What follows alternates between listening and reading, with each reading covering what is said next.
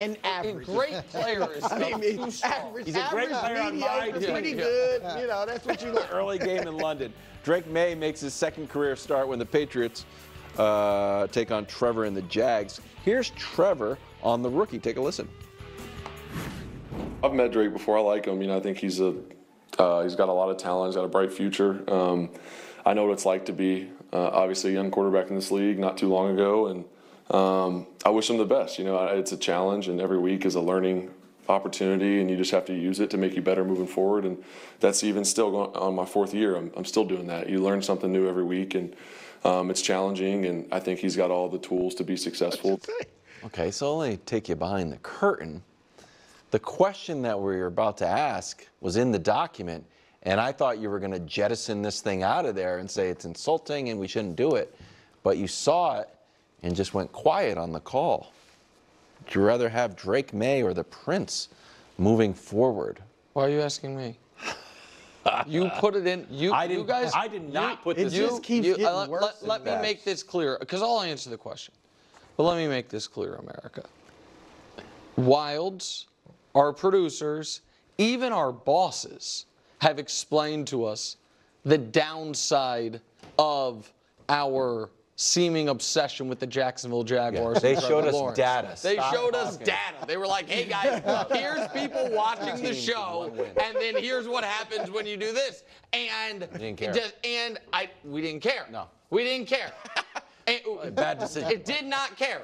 And then when the Jags season went totally awry, everyone said, all right, now it's kind of a win-win for everyone. Like, we don't have to talk about this team that the audience doesn't like us talking about, and Nick, you don't have to defend him anymore. He's not on the show. So I was like, listen, whatever you guys say, Wild's the leader of the show. And then he puts this nonsense in there, knowing, Brew, here's the problem. Great question. Brew, here's the problem. My answer, avoiding it. I'm not avoiding it. 2 minutes. I am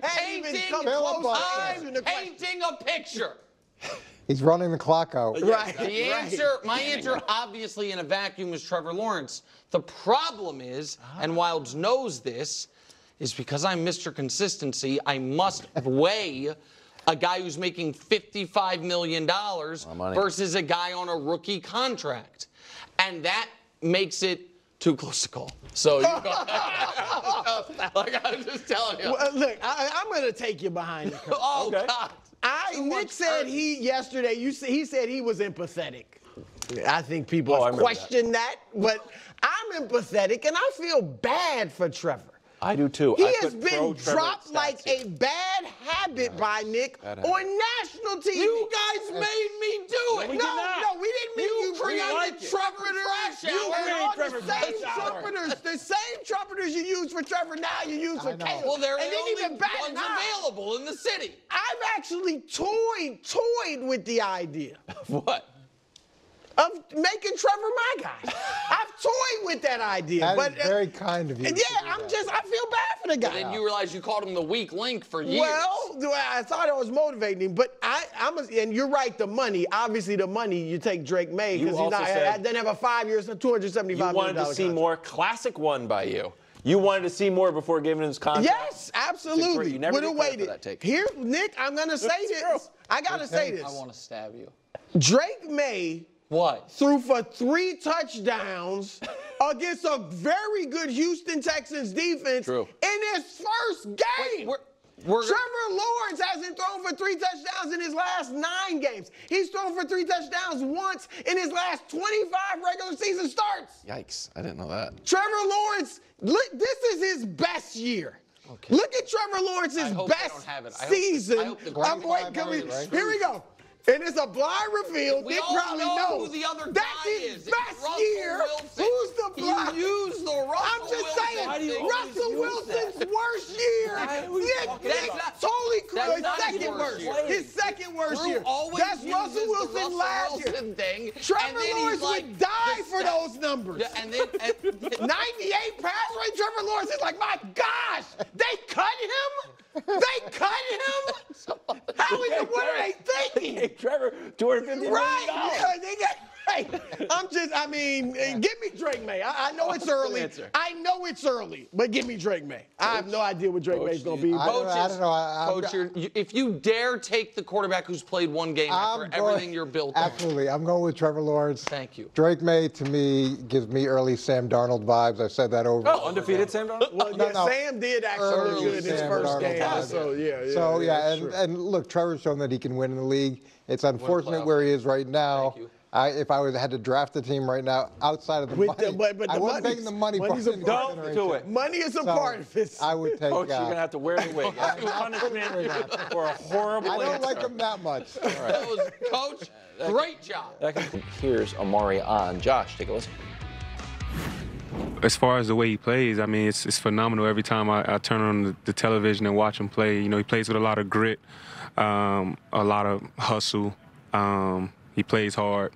And obviously he's been, you know, one of the top quarterbacks in the game for a while now. So just to be able to play with him and experience that in person, I think it's going to be real cool. That feeling of having a fresh beginning, a new start, blank canvas, that you get to control your destiny.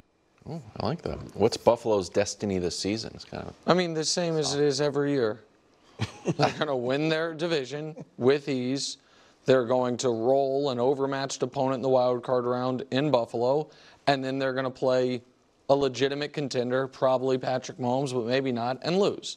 Like that, and it is so surprising to me how much pessimism about the Bills there was nationally. You know, I looked back over our preseason predictions on this show. You had them in the playoffs, which I applaud you for. That Greg and Coach had them missing the playoffs. Nobody had them winning the division but me. Like, there's faith for the Dolphins. Now, the Dolphins are in a weird spot because the quarterback got hurt. You're guaranteeing they're winning the division at this point. No, I'm not. There's a lot of football left in the season. There's a lot of football left in the season. As long as they're taking victory laps. No. See someone come I mean, that's the. They're in a good position. No, Coach is absolutely right. There's a ton of season left, but let's just take a snapshot of the division.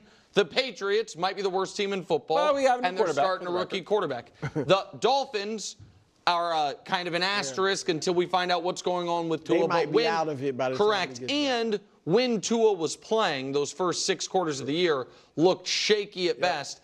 And the Jets have already fired their coach. So it's not over. That is true. But there was so much pessimism about a Bills team that came into the year with a better offensive line than they've had the last few years, a better defensive line, I felt, because there was younger players who had improved over the last couple years than they had over the last few years, and the same quarterback. So you've got solid O-line, solid D-line, and a top-5 quarterback, you're going to be good. And so do I think Amari Cooper makes them a Super Bowl team? No, because I think that they need some more talent and maybe a different messenger via head coach for the Super Bowl. But I think they're a good to really good team, and that's what they've always going to be. So they lost a lot of firepower in the offseason in terms of the changes that they made. And I think that adding Amari Cooper is a positive. I don't think that what Josh Allen is doing right now is sustainable. He's gone 8 games without throwing a pick. Last year, he was, second in the league in interceptions. So this has been a fantastic run for him. So when it does go back to the pattern that he's shown, and hopefully it doesn't for them, but traditionally they do, I want to see how they sustain, in those circumstances. And we can rule out the Jets, but there is a lot of football left, and they just added a outstanding player, and they could easily get on a run too. I don't think that Buffalo is so far ahead of where they are that this thing couldn't switch. I mean, they're literal 3 games clear of them because they beat them head-to-head. So, I mean, that's a big difference. And the Jets added, it's Devontae right now. Call him an A wide receiver. And the Bills added a B-plus wide receiver. Like, you know what I mean? They both added a position. Yeah, I think there's more separation between the 2 players. Okay, an A and a B then. That's fine. Like and the Jets added an A player who has a relationship with the quarterback. There's less alert. There should be more impact quickly with the addition of Devontae than with Amari. Yeah, look, I applaud them for going to get Amari. I was upset. I feel like I get that you may have to reset and make some retool, but it felt like they're admitting we weren't a Super Bowl team this year. We're going to be good, But going out to get Amari, I think, shows me that they have a pulse. Like, okay, we are going to try to be a really good team this year. But they lost more than Stephon Diggs. To your point, Coach, they lost a lot of not only players on defense, Trey Wright, Jordan Poyer, guys that were leaders. Matt Milano's hurt again. And so defensively, and I do think McDermott's a good defensive guy, but the last 3 years they've been top 4 in the league in scoring defense, top 10 in the league overall defense. This year, they're 11th in the league in scoring defense and 21st in total defense. So I think I end up agreeing with Nick ultimately. Their ceiling is one playoff win, and then they're going to get bounced. Now, I still think the Jets got a chance to win the division, but I think Buffalo will make the playoffs. But they will win one playoff game at most. They might lose the first one, but they'll win one at most and then get bounced. So 2 things. One is I do, and I know it sounds